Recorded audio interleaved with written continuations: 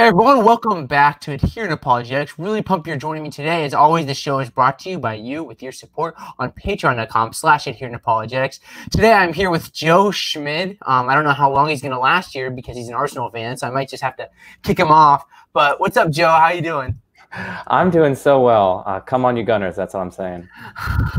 Well, man, if you ever decide you never want to walk alone and become a Liverpool fan, the door is always open. But with the philosophy stuff, I guess, because that's kind of like where you're making your realms. Can you talk a little bit about like who you are and what you do? Yeah, absolutely. So, yeah, like you said, I'm Joe Schmid. I study philosophy and biology at Purdue University. And I have the greatest professors ever, like Paul Draper and so on. So very excited about that. And I also just do lots of philosophy. So that includes a number of things. So first of all, I actually do scholarly research and things like that. So that's like writing articles for philosophy journals. My main areas of research are things like metaphysics and philosophy of religion, and in particular, models of God and persistence. So like things continuing to exist over time. I also write on my blog occasionally, which is called Majesty of Reason. And so that's philosophy related as well. And then thirdly, I have a YouTube channel, Majesty of Reason, and there I basically go into critical thinking and philosophy. I do interviews with philosophers like Josh Rasmussen, Graham Oppy, Rob Koons, Felipe Leon, Ryan Mullins, and so on. And I also do like lecture-style videos on metaphysics and philosophy of religion. And then finally, of course, my book, The Majesty of Reason, A Short Guide to Critical Thinking and Philosophy. So those kind of four things are the main things that I do with respect to philosophy. And then, of course, on the personal side, I really like soccer, as you can tell. And I also like biking and running. So good stuff. There's a lot on your plate. So the papers, if I'm right, they're about, is it the Aristotelian argument from Fezer? Is that kind of what you're going at, and like specifically inertia? Yeah. So that's the first paper that I've gotten published, and so fingers crossed that I get some other ones published. But I got a lot. It's under like a wide range of topics within philosophy of religion and metaphysics of papers that I have under review. But yeah, with respect to that first paper, it was on Fezer's Aristotelian argument, and I was looking at the nature of persistence in existence and how it relates to that argument. So how old are you? 19, 20? I am 20, yes. Okay, wait. When's your birthday? August 6th. Mine's August 11th. Ooh, so you are twins. 5 days older than me. I thought you were going to be the first person on this channel ever that was actually younger than me, but I guess not. Close. So, regarding philosophy of religion, obviously, you go as an agnostic, and today, it can mean so many different things to so many different people. So, like to you, like when you're like, I'm Joe, I'm an agnostic. Like, what does that mean to you? Yeah. So, of course, there's like the backstory element to it, like how you come to it. So there's the backstory to it. There's also the justificatory aspect to it. So like what reasons do you have for holding to your position? And then there's also like spelling out the position itself. So just the kind of taxonomic aspect to it. So with respect to the taxonomic aspect, so I break down agnostics into a few different categories. So one of them is a kind of in-principle agnostic, where this individual would say that, like, it is in principle not possible to know whether or not God exists, say. I should specify that agnostic, usually that's in relation to God's existence, but agnosticism, that applies to pretty much, it's always agnosticism with respect to a certain domain, right? So you can be agnostic on whether or not there are aliens, like I am, like, I don't know if there are aliens. But, with respect to God's existence, this is where my taxonomy comes in. So like I said, the in-principle agnostic says that it's not possible to know in principle whether or not God exists. There's also what I call an epistemic agnostic, and this is the one that I fall under. And that says that, well, roughly, once I've evaluated the evidence and looked at it on both sides, it seems to counterbalance approximately. So then you kind of are left in the middle, as it were. You don't commit either to theism or atheism. You just kind of have a credence level that's roughly halfway between them. And then finally, there's a kind of suspension agnosticism, where you just completely suspend any assignments. You might not say that it's impossible in principle to know, but you just completely suspend any probability assignments as to whether or not God exists. Whereas the epistemic agnostic would say it's roughly halfway. So that's like a definite probability assignment. So yeah, I'd fall roughly into that kind of epistemic agnostic category. Yeah, so like what's kind of like your journey look like? So you're an agnostic now. Obviously, you probably weren't an agnostic your whole life. What's kind of the story of Joe Schmid in these 20 years and like a month and some change of how you got to where you are today regarding your beliefs on this like whole theism, atheism, and then obviously you don't want to forget like you got pantheism and panentheism and all these other fun things. Like what's your journey? Yeah, absolutely. Well, with respect to like the reasons, I guess, you know, I'll get to like the journey in just one second. But with respect to the reasons, of course, for those of you who are watching, I would suggest it's one of the favorite videos that I've made. Really, it's called "Why Am I Agnostic?" It's a video on my channel, so I highly recommend you guys look at that. That kind of goes into discussing, well, why I am agnostic, but also the different kinds of agnosticism, a survey of different arguments for and against God's existence that I find persuasive, a discussion of different models of God, and also a recommendation for further like scholarly and philosophical resources on both sides of the debate. And so that's kind of by way of the reasons, as it were. But as for like how I've, you know, my views have kind of changed over time and how I've evolved to here. So I began as a devout Christian. I grew up Christian. And I always loved science, in addition to other things, of course. But I've always loved science, especially evolutionary biology. It like captivated me that we could have all this biological diversity just arise from such simple origins, right? That was so beautiful. You know, just looking at my hand, it's like this was formed over hundreds of millions of years. It's like insane. It's so cool. And so I loved evolutionary biology. But, you know, around ninth-ish grade, I started reflecting on, you know, some of the more negative aspects of evolution, you know, the sheer horrors that we might think are present in the evolutionary process, right? So for hundreds of millions of years, right, non-human animals have experienced profound suffering and death and predation and carnivory and disease and parasitism and languishing, right? And it seemed to me at the time that like, ah, man, this is the very means by which God is creating biological diversity, and humans in particular. And so this led me to kind of further question things, read philosophy quite voraciously, and that eventually led me to becoming an atheist or a metaphysical naturalist.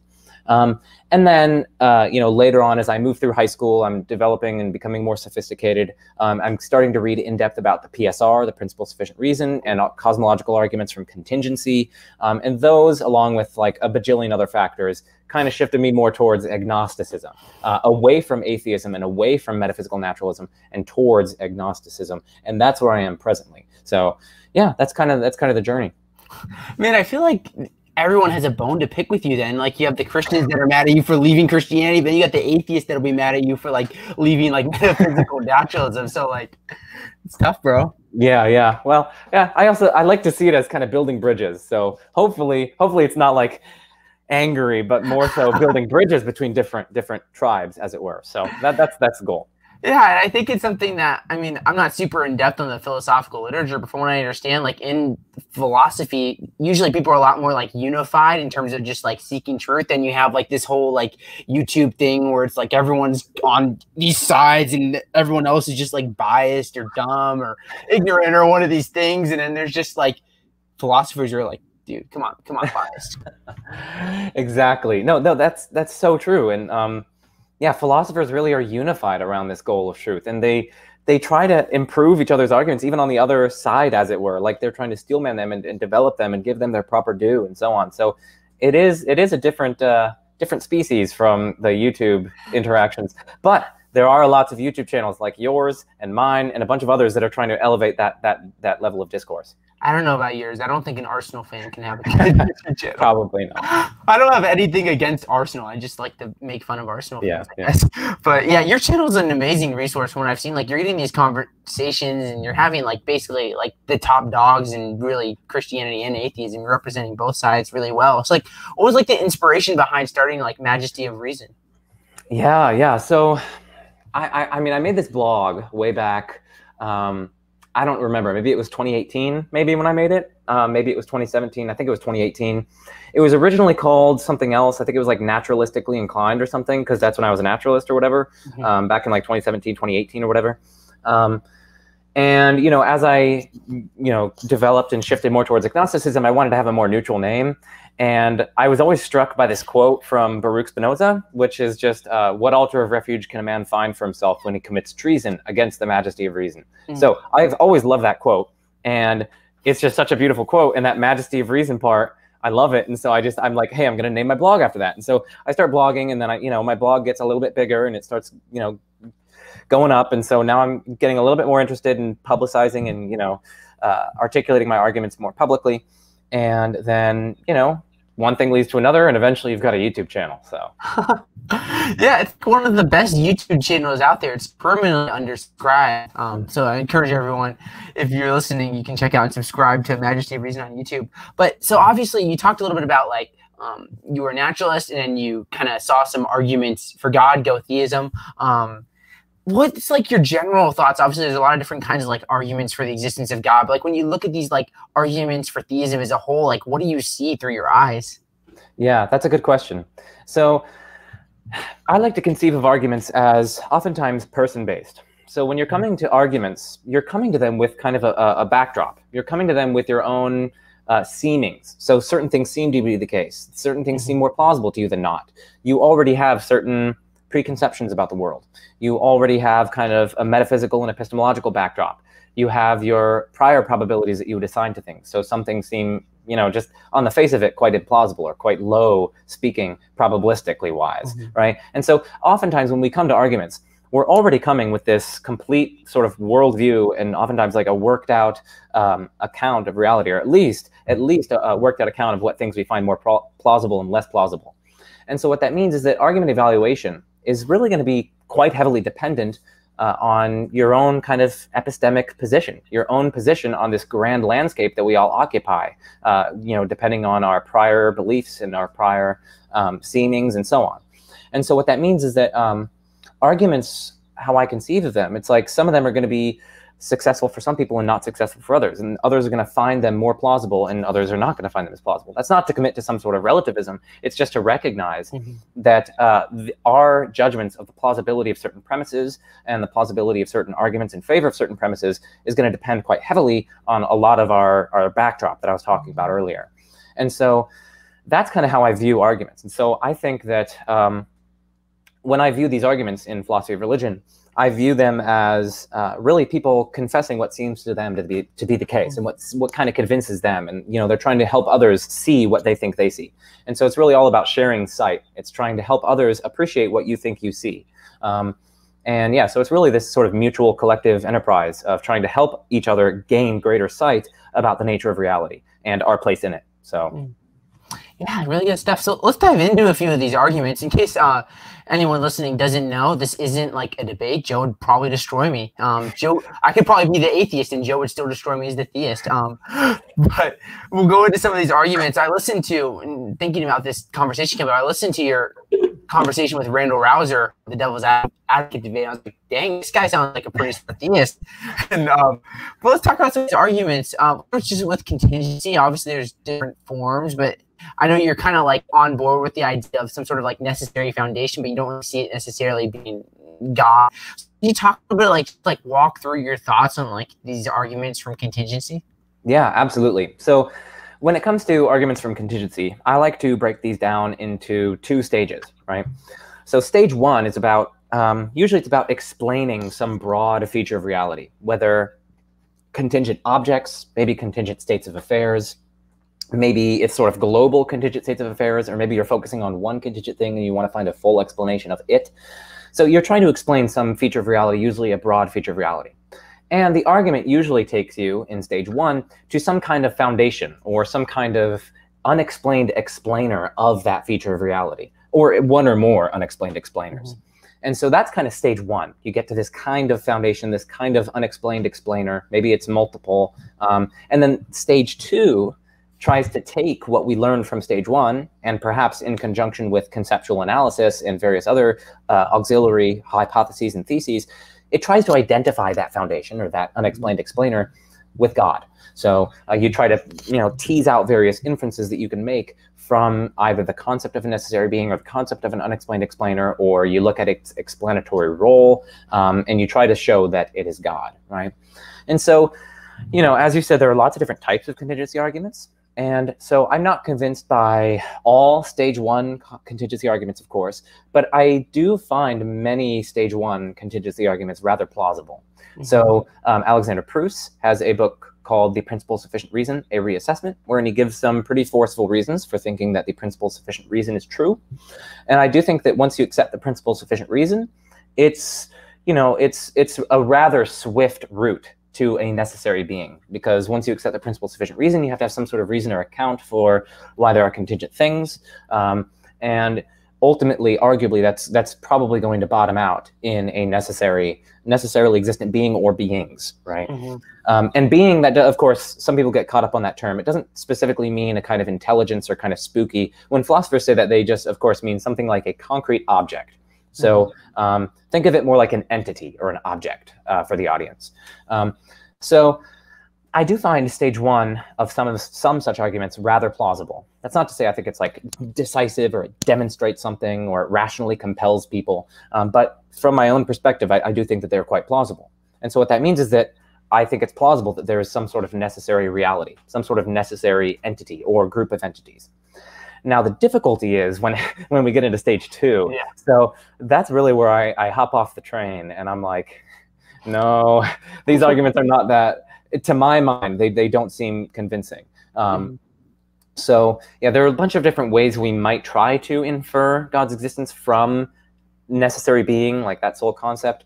But to my mind, I think that from the arguments that I've evaluated, I think that for my epistemic stance, the proper stance right now is agnosticism with respect to the intrinsic nature or character of this particular necessary foundation. Now, it could be a naturalistic foundation, so it might be a single quantum field that underlies the less fundamental contingent things like you and me. So that would kind of be an ultimate naturalistic explanation. It could be a collection of fundamental particles. It might be matter, energy, or whatever.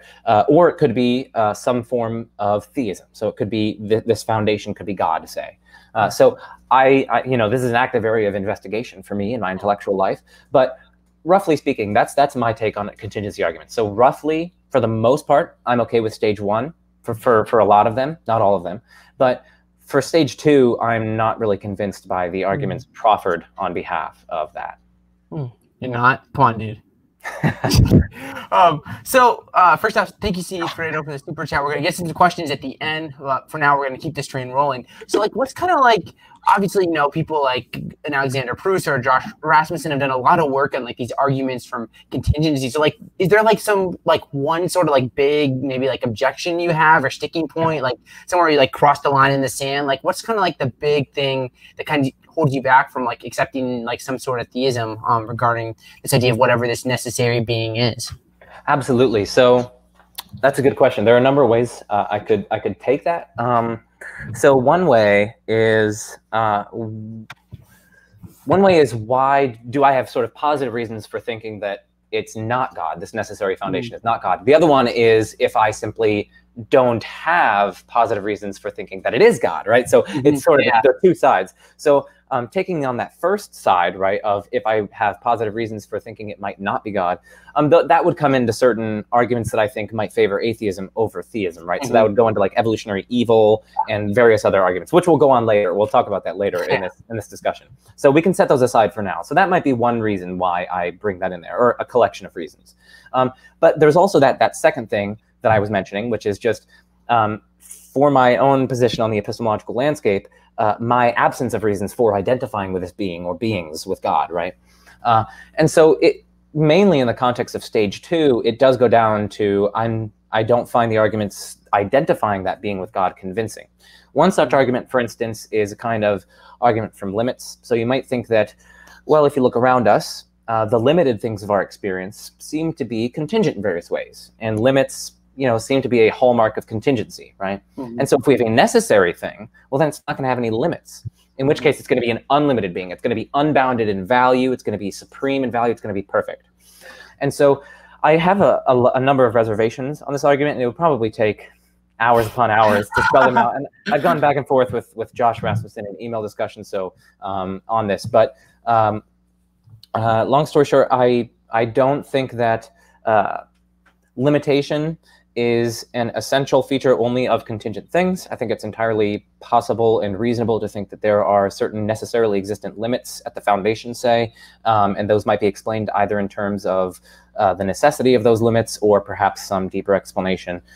But anyway, we're getting a little bit too ahead of ourselves. Long story short, I'm just not really convinced by those stage 2 arguments. And stage 1, normally I don't have too much of a problem with that. Yeah, well, I appreciate you bringing up the idea of the limits, because I think that it's one of definitely the more intriguing arguments that I found, kind of like when you look at this thing, like whatever this sort of necessary being is. So appreciate you bringing it up, and I guess we'll have to hold it there for now because there's a lot of stuff. Let's talk about causal Finitism for a little bit. So, like, you know, it's kind of like you have William Lane Craig with his famous Coulomb cosmological argument, which is a very simplified version of this idea of causal Finitism. There must be a first cause. If there's a first cause, it must be God, is basically the way it goes for a theist. So, like, when you look at this idea of like I can't say the word, causal Finitism, like, what's kind of your thoughts on this, like, argument as a whole? Yeah, no, that's an excellent question. So causal Finitism, for the audience, is just the view that every event or state has a finite causal history. So you essentially cannot have infinitely many events causing one another, one after another, or infinitely many substances causing one another in a kind of infinite causal chain. That's what this view says you can't have. Now, it's usually motivated via paradoxes. So, for instance, you have the Grim Reaper paradox. So we can imagine that, let's say I'm going to be up at midnight tonight, and I'm hoping to stay alive till 1 a.m. because, you know, it's a Friday night. I want to go out, party, do some like massive drugs, things like that, like as I always do. No, I can see that. I see you being there. So I've got my massive drugs, which are just philosophy papers that I'm injecting. Anyway, I want to stay up till 1 a.m., okay? But we've got this infinite series of Grim Reapers, right? And so Grim Reaper number 1 is set to kill me at 1 a.m. If and only if no earlier Grim Reaper does. But we've got a Grim Reaper number 2 that's going to do the same thing at 12:30, if and only if no Grim Reaper earlier than him does. But we've got Grim Reaper number 3 who's going to do the same thing at 12:15 a.m. and so on. And so we get infinitely many Grim Reapers in between 12 and 1 o'clock. Now the question is, do I survive until 1 o'clock? Well, the answer is obviously no, because if I survive till 1 o'clock, well, then the 12:30 Grim Reaper would have killed me, obviously, right? But, you know, no Grim Reaper killed me, right? For any Grim Reaper you pick, there were infinitely many Grim Reapers before him who would have carried out their job. You never die. Like God, you just always exist. Exactly, right? So I'm somehow killed, but I'm also not killed, which is just absurd, right? And so we have this kind of Grim Reaper paradox, and what proponents of the argument argue is that, well, there's some sort of culprit. We went wrong somewhere, and the place that we went wrong is allowing these kind of infinite causal chains. So that's a kind of general argumentative strategy for causal Finitism. Now, one difficulty with this approach that I find is that there are always ways to kill a paradox that don't involve causal Finitism. So for instance, you can always adopt a kind of discrete time or discrete space, or you could simply debar action at a distance, or you could hold that causal influence can travel only at or below the speed of light, say. Or you could also reject the paradox not in virtue of causal Finitism, but instead simply in virtue of its being metaphysically impossible to obtain. And so on, right? There are lots of different other ways you can kill the paradox that don't adduce causal Finitism. Now, Alex Malpass, he actually has a forthcoming paper detailing an alternative solution that other philosophers have raised in connection to the paradoxes of time travel. And so what it's actually called is it's called the unsatisfiable pair diagnosis, or UPD. And essentially, many of the paradoxes that thinkers like Proust and Kuhn's level in favor of causal Finitism simply have a contradictory setup from the get-go, one that is strictly logically impossible for reasons that have nothing to do with infinite causal chains. I'm not saying that that applies to all of them, but many of them, like the Grim Reaper paradox and the paper passer paradox. So note that I'm not saying this about all of the infinite paradoxes. But as Alex Malpass points out in his forthcoming paper, this contradictory setup it's logically impossible for reasons that have nothing to do with infinite causal chains. And it's precisely because they all rely on the following unsatisfiable pair. That is to say, a pair or two, a pair of theses or claims that cannot be satisfied together in a given situation, because you can like literally derive a logical contradiction just from these two claims. So the two claims are, firstly, for some set S, that set S has no first member, so it's kind of like an infinite chain or an infinite set. And then the second claim within this unsatisfiable pair is for all members X within that set S, something obtains at member X if and only if it doesn't obtain anywhere before, or anywhere sort of earlier than, or anywhere before in the function X, right? So again, you can kind of see how this abstract pattern applies to that Grim Reaper case, right? We had the set with no first member, which was the infinite number of Grim Reapers, and each Grim Reaper, right, for all X in S, that set S, that Grim Reaper killed Fred if and only if no earlier Grim Reaper did. So we have this E at X, this something is true at X, if and only if something is true nowhere before it, right? So, but what you can actually do is you can derive a logical, it's actually kind of a complicated derivation, but you can derive a logical contradiction just from these two claims utterly in the abstract. And so the best way to argue for causal finitism, I think, is really to say that it provides a kind of elegant unifying solution to a wide array of infinitary paradoxes, right? So although no particular paradox can prove causal finitism, because again, you can rule it out by other means, the best way to argue for causal finitism is to say that it's a sort of unifying, simple, elegant explanation. Now, one difficulty with that, of course, is that there may be other elegant unifying solutions, like that unsatisfiable pair diagnosis, because that kind of kills a lot of paradoxes as well. And so I defer listeners to Alex Malpass's excellent paper on this. It's actually, unfortunately, it's not available to the public yet. It's forthcoming, which means it's accepted, but it's not published yet. So, but I do plan to have Alex Malpass and Rob Coons on my channel at some point to discuss the paper. So that's something to look forward to. So that's one thing that I would say. I just have some reservations about deriving causal finitism from these paradoxes. And then finally, I will say, this will be the last thing that I say on this. Even supposing we establish causal finitism, it is difficult to bridge that gap again to God, because now we're going back to that stage 2 worries. Because again, we're going to have stage 1 and stage 2 in these causal finitist arguments. Stage 1 gets you to a first cause from causal finitism and various other things, and then stage 2 is trying to get you from first cause to God. And so I do find certain difficulties in that, and I do think that there are naturalist-friendly or atheist-friendly accounts of the nature or character of this first cause. Yeah, man, there's so much good stuff there. It's crazy just how in depth we can go with all this philosophy stuff. So free will is a really interesting idea. I know you brought this up, and you're like one of a couple people that I've seen like bring this argument up. I know Braxton Hunter has obviously a little bit different route that he's taken, but this whole idea of free will, like, it's a big debate in philosophy. I think it's like, I saw in the Phil paper survey, it's like 60% compatibilist, and then like 15% like hardcore determinists and libertarian freedom people. So like when you look at this idea of like free will, there's so much here. So like when you look at this, like, what are you thinking? Yeah, well, it's the literature is just voluminous. It's like it's crazy. Like I would not want to like try to go into I mean, I wouldn't want to try to go into like try and publish papers on it, because there's just so much that you have to like know and read and keep up with. Yeah, the debates are absolutely voluminous. As you said, most philosophers are compatibilists. So they believe that there is free will, and this free will gives us moral responsibility. It's a kind of free will worth wanting, but it's compatible in the sense that it's compatible with determinism. So the truth of determinism, whether causal or otherwise. So they're going to say that our actions are causally determined by various prior factors, maybe our reasons and our desires and our psychological state. Maybe it's certain neurophysiological, chemical reactions or so on, but they're going to want to say that nevertheless we do have free will, and it's a free will that confers moral responsibility. Maybe it's not the robust kind of free will that libertarians say that we have, where it's this like brute power to do otherwise completely. But yeah, so most philosophers are cool with some kind of free will. As you said, hard determinists are in the minority. Now, libertarians are also in the minority as well, but all we need is like some kind of free will that gives us moral responsibility for the argument to kind of get up and running. So that's a sort of preliminary, right? So that's kind of the debate about free will. We can set that aside. We can just assume at least that we have some kind of free will, whether it's compatibilist or libertarian. Let's just put that aside. Now, Once we get that, I do think that this does provide, free will does provide evidence for theism. And you can kind of, the way I like to approach it is by means of a Bayesian argument.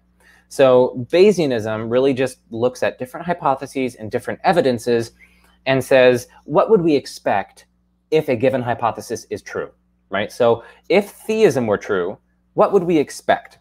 And then we compare that with a different hypothesis. If naturalism were true, what would we expect about reality or about some domain? And if we find out that some piece of data or some piece of evidence is much more expected, or alternatively, much less surprising, much less mysterious on one hypothesis as opposed to another, then that piece of evidence would provide good evidence or good reason to favor this hypothesis over this other hypothesis. So that's kind of the basics of Bayes' theorem that underlies the argument. And so how the argument goes is that, well, listen, if theism were true, it's certainly not surprising that there would be free will. I mean, free will is so valuable. It allows us to have a relationship with God. It allows us to have relationships with one another, to be morally responsible. It just brings so much value, right? And so it's actually kind of expected under theism that there would be kind of a morally significant free will. But on the contrary, under naturalism, it seems much less expected. It seems much more surprising. That's not to say that it would be utterly incoherent or absolutely impossible, but it's just to say it just doesn't seem as expected. Naturalism, kind of its fundamental building blocks of reality are unfree and unconscious bits of physical stuff, right? And so it's difficult to see how those could have any kind of preference for, giving rise not only to an evolutionary process, but also to consciousness and also to things that have this kind of irreducible causal power to initiate free actions. So there are a lot of probability hurdles for naturalism that don't seem to afflict theism. So that's kind of the argument, and hence it would provide evidence for theism. And I have to say, I think, yes, this is evidence for theism. I do think that's true. And what's also important to recognize is that when you're doing these assessments of these various hypotheses and these different theories, you have to take into account the full range of evidence. So also, we're going to have to evaluate different pieces of evidence from evil and from evolution and from, the cosmos and other things, right? So I do think that this provides evidence for theism. And of course, I think that there are all other evidences for theism and other evidences for naturalism. So yeah. So let's talk a little bit about arguments for naturalism. I know you've brought up this idea of this whole idea from evolution, which in my opinion is probably the most powerful argument for atheism outside of if there's just no good arguments for God's existence. But when you look at it, this idea of naturalism, what are some of the key arguments that you see that for a metaphysical naturalism? Yeah. So for the audience, metaphysical naturalism is essentially just the view that no God or nothing like God exists, essentially. So it's kind of like atheism, but it also disallows other supernatural things like lesser gods or things like angels and demons and so on. So it would just say the causal reality is exhausted by natural things. Natural is a bit difficult to define, but we can kind of think of it like spatiotemporal things, right? Like this cup and trees and you and me. We're kind of situated in space-time. We're kind of physical things, things like that. So that's kind of the naturalist story, the naturalist picture. Now, there are a variety of different arguments that one might level in favor of naturalism, either by going in maybe either attacking theism, its main alternative, its main rival, or just providing, the kind of Bayesian pieces of evidence for naturalism. So one reason is, of course, the kind of evolutionary argument from evil, right? So under naturalism, if evolution is going to occur under naturalism, reality is fundamentally indifferent to the suffering and languishing of creatures. And so what that means is that it's not very surprising if we get this really grueling, really cruel evolutionary process that's long and protracted and has just a profusion of intense suffering that seems careless and so on. It seems just indifferent. And so that wouldn't be very surprising under naturalism. Whereas under theism, we might think that that's quite surprising. I mean, God's supposed to have full and radical providence over not only creation, but the way he creates. So it seems a bit surprising that he would literally create by means of hundreds of millions of years of non-human animal suffering. Again, that's non-human animals. So it's not as though they're these things are sacrificing themselves for one another in order to develop their virtue, because, the virtue and these sorts of moral character things are a distinctly human thing because we have an intellect and we can sort of cognize that. So we might think that that's one argument for naturalism, the kind of evolutionary argument from evil. Now, I'm just going to list a few others as well. So there's an argument from horrors. So this is a different argument from evil, and it focuses on instances of evil that just seem intrinsically impermissible for anyone who's in control of them to allow them to occur. And so it kind of, again, like, it doesn't say that we can prove that these things are intrinsically impermissible, but it says that, you know, we just have this seeming. We just can kind of, it just seems to be the case. And again, that is kind of the basis of a lot of arguments. It's just, this is how it seems to me. So they have this seeming of it being intrinsically impermissible. If you read the accounts of the Holocaust, if you read the accounts of, you know, torturings and other things, you can kind of get this distinct sense that, like, this is not permissible. This is intrinsically impermissible, not just for the people who are doing it, but for anyone in control of the situation who could have prevented it to allow that to happen. And it particularly focuses on the horrors aspect of it. So, like, really horrendous bits of suffering. Now, that's a separate kind of argument from evil. So there are also non-evil sources of evidence for naturalism. So we might think that naturalism is simpler than theism. It doesn't posit this additional entity beyond nature that accounts for nature.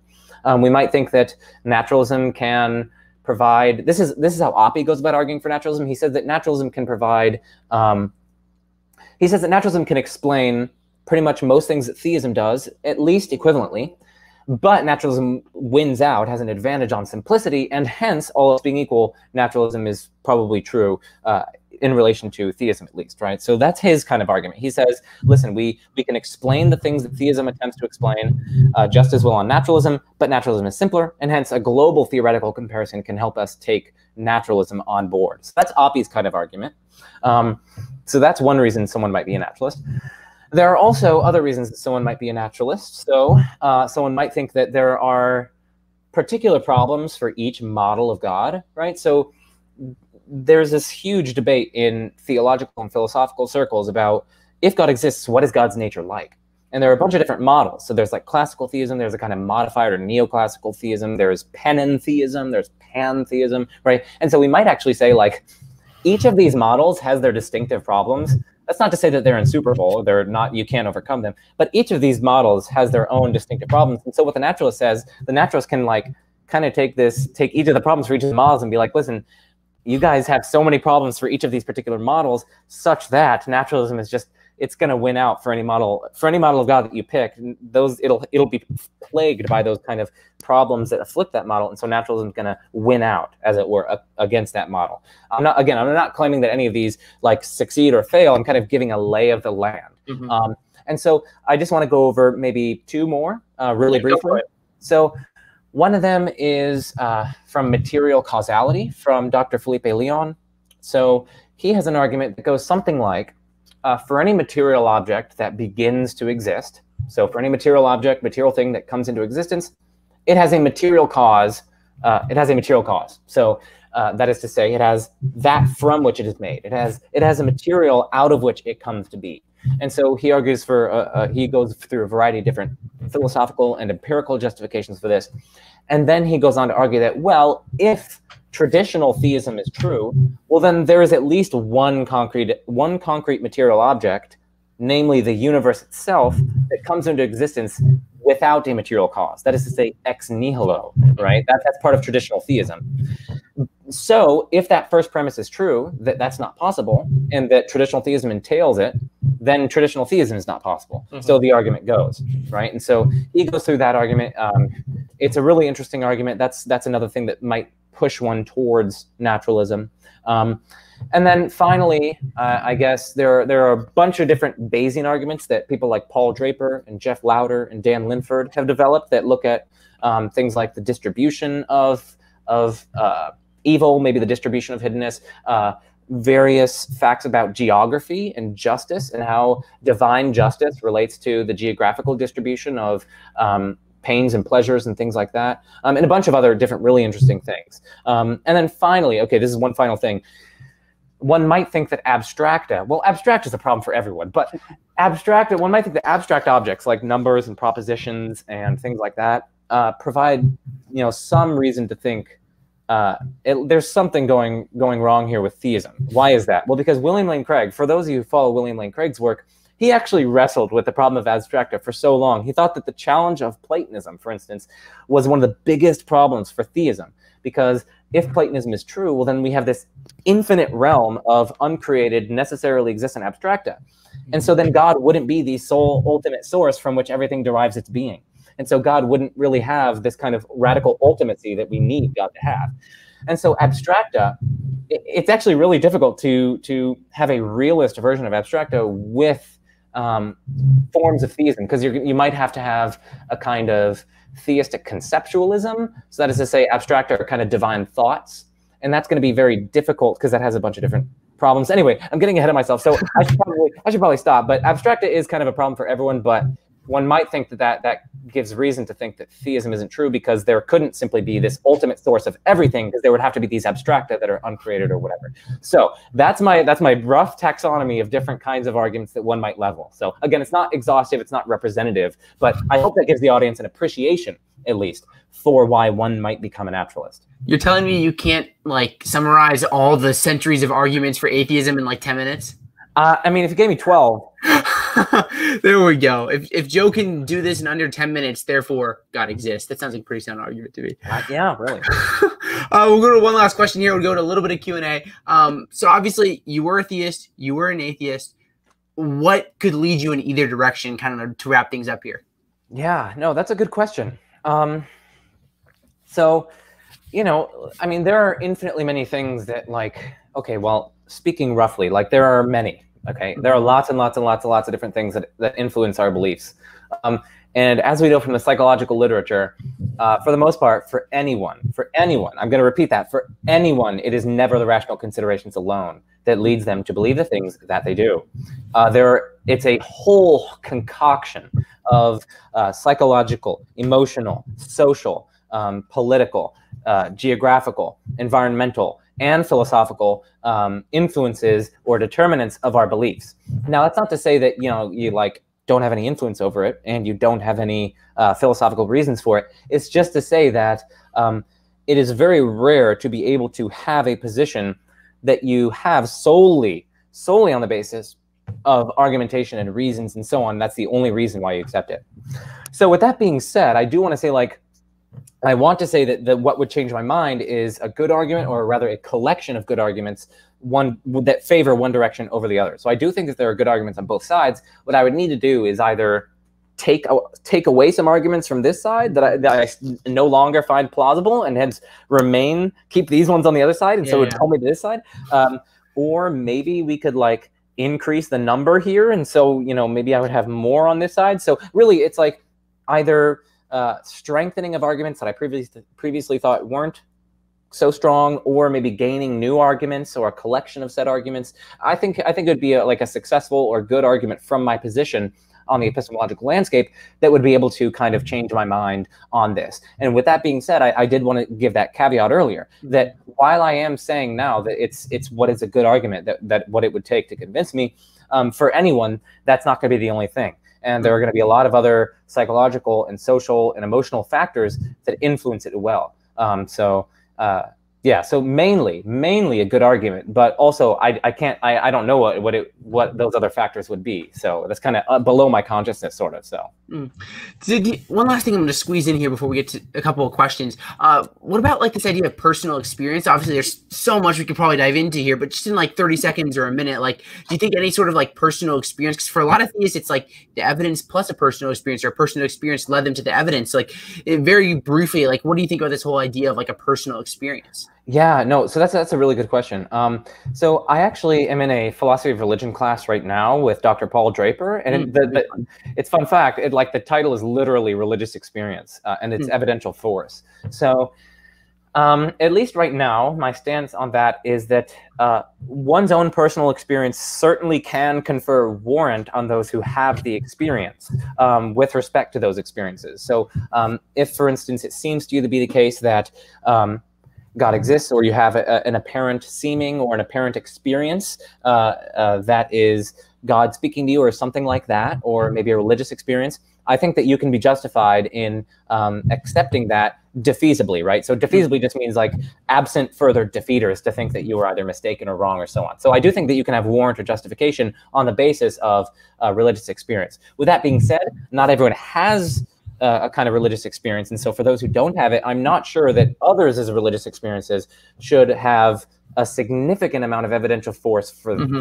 Because, well, okay, one last thing I want to say, like 15 seconds. No, okay, maybe a little bit longer than that. But I mean, like we can imagine, I mean, the reason why I'm hesitant to say that someone else who doesn't have those experiences would be evidentially impacted by them is because it's really all about like kind of the disagreement among the varying religious factions about what their own experiences tell them, right? Like, so like if you told me that you went to a concert and there was a stage, and then I knew a bunch of other people who went there, and you tell me that there was a donkey on the stage, someone else tells me they didn't see anything on the stage, another person said there was an apple on the stage, another person said that there was a witch on the stage, another person said that it was just a shark tank. Like, I'm just going to suspend judgment here because I wasn't there. Like, I don't really know. Like, I don't have some non-arbitrary way to arbitrate between you guys, which one of you is reliable. And so, at least for me, I think that religious experience can confer warrant on people who do experience it, but for those who don't, I'm not sure. So yeah, good stuff. And so much stuff. We'll try to squeeze in probably like 3 or 4 questions here. We'll see what we can do. See Fredo with the super chat. Thank you so much. He says, regardless of God's existence, you've accepted, as you've accepted, what epistemic facts can you say agnosticism is true if the propositions of atheism or theism have not proven to be false? Give facts. I guess he's trying to get you to like defend your beliefs with facts. Yeah. Okay. So thank you. I mean, I don't even own the channel, but thank you for the super chat. I appreciate that. It's wonderful. Anyway, regardless of God's existence, so agnosticism is true. So that's something that is kind of, that's a bit misplaced, right? Agnosticism can't be true or false because agnosticism is a report about one's epistemic stance and where one thinks the evidence points. So it's an epistemic thesis, and hence it's not about what is true or false. It's rather about how the evidence bears on what is true or false. So, you know, agnosticism, that can't be true or false. The only thing that can be true or false is like a proposition, God exists. Like that's either true or false. But agnosticism, which is like, yeah, again, it's not something that could correspond to reality. Reality itself couldn't be agnostic, right? Like, it's not as though like reality itself somehow is indeterminate between whether or not God exists. Like, there is a fact of the matter, right? So there's a fact of the matter out there about whether or not God exists. Epistemic agnosticism talks about our epistemic stance in relation to those facts and whether or not we have evidence to think that one fact is in fact a fact as opposed to the other, right? So I guess that's how I would answer it. And then as to why I myself an agnostic, I would recommend checking out that video, Why Am I Agnostic? It's one of my favorite videos, and a lot of people have told me that. And it has like, it's crazy because my videos normally get only like 500 views. That one got like over 2,000, so. Hey, there you go, Joe. Another super chat from City Fredo. Thank you so much again for the super chat. Really appreciate the support. He says, in the proposition, does God exist? Does agnosticism provide a positive or negative answer? If positive, what does that answer? If negative, is it circular? Okay, good question. So with respect to the question, does God exist? An agnostic would say the evidence is roughly counterbalanced between the answers of yes and no, such that one simply should not affirm yes or no. So that's what agnosticism says. So it doesn't say yes and it doesn't say no. It says I don't know between them. Just like if I asked you guys, okay, well I'll actually do this with you, Zach, right now. So oh no, I feel there's some number of atoms in existence, right? There's 22. Some number.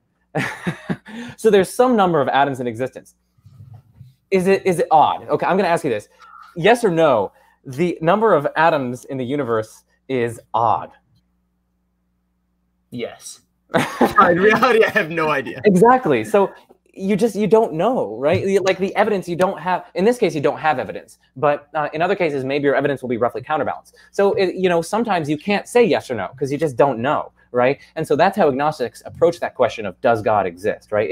It's like I'm not going to say yes or no because I just don't know. It's like similar to the odd or even number of particles. No one knows that, right? So yeah, the correct answer in the case of the particles is like, I don't know, bro. Like, and so that's what the agnostic is going to say with respect to God's existence. And of course, you can flesh that out, and they're going to be like, okay, well, you don't claim to know. Here's an argument for God's existence. What do you make of that? And so then you can go back and forth and debate that. and you can, that's when you get into the agnostic's reasons. And so I don't think there's any circularity or what have you. So. Awesome, bro. We have one more super chat from Stevie Fredos. Thank you so much for all your support, man. Guess you really love Joe. He says, if you see evidence leaning towards theism, but at the same time for atheism, to say they're both wrong, you can't just imply that you're agnostic, but there is Gnosticism. So you can be wrong by being agnostic. Trying to get what's going on here? No. Okay. So, yeah, so I think this just kind of has to do with how we weigh up evidence, right? So it's not as though you can say that they're both wrong, because we know that either God exists or either God exists or God doesn't, right? So, someone can't say that it's false that God exists and it's false that God doesn't exist. That's a contradiction. That would imply that God both does and doesn't exist. And so what that means is that having evidence for or against one side or the other, it doesn't commit you to saying they're both wrong. Rather, if it's roughly counterbalanced, you're simply withholding judgment as to which one is right? So now they go on, the person goes on to ask, why can't the same imply, that there is Gnosticism? So I'm not sure. I mean, Gnosticism would presumably just be the opposite of agnosticism, which is just, instead of withholding judgment, you actually make a judgment as to whether or not God exists, I think. So Gnosticism would then say that, then theism or atheism, those would be kinds of Gnosticism, I guess. And so, yes, someone can be wrong. I'm just going through the question right now. Yeah, okay. So, yes, agnostics can be wrong in the sense of their assessment of the evidence can be mistaken, precisely because perhaps they haven't taken into account other pieces of evidence, or perhaps they've misjudged some pieces of evidence. And so agnostics can be wrong. The evidence may not actually counterbalance. But yeah, so agnostics can be wrong. And it's not true that agnostics would have to say that both atheists and theists are incorrect in the sense of their positions are false. It's rather a sort of withholding of assessment or withholding of judgment. So I think that sufficiently answers the question. Yeah. I think through these questions, you're basically saying that there is an answer, but you're just not certain on what the answer may be. Do you have time for one more question to squeeze in here? Yeah, maybe I could even do two. Yeah. Oh, okay, Joe. Question from Ramon. Wrong question. There's a good question here. Question from Ramon the Large. He says, what is the most powerful argument for theism? And also, what do you think of Jesus? Good questions. So the most powerful argument for theism.